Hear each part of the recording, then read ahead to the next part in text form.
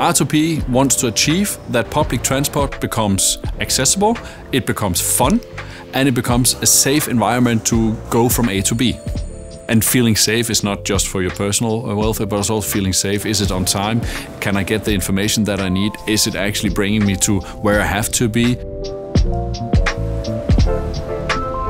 The solution portfolio is passenger announcement systems for bus and train, it's passenger information systems for bus and train, it's passenger counting systems for bus and trains, it's CCTV solutions for buses and trains, and then we have a vertical that is within telemetry systems also for buses and other areas where basically you have all the telemetry values from cars, but also the tracking part of it, geofencing, etc. So this is the portfolio.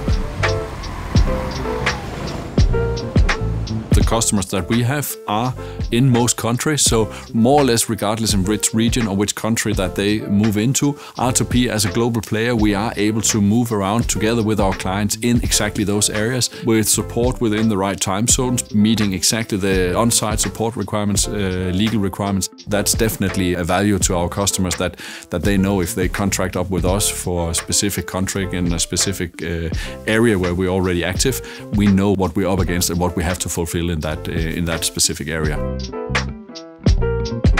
It's just a matter of time before our fossil resources are used up. So we have to do something, and we have to do it now. I'm convinced that we can make a difference. And that's one of the reasons why we get out of bed in the morning, is that we are convinced and dedicated to make this different. We were one of the early adapters also, just with our components, looking into power consumption, looking into weights, looking into small factors that actually plays a role. If you have to move an object from A to B, the weight is of essence. Another thing is power consumption as well. The less power your components consume, the less power you have to bring onto the vehicles, the smaller batteries you need if it's a battery charged vehicle that you're on. It has to be fun, it has to be interesting, and it has to be easy to go on public transport.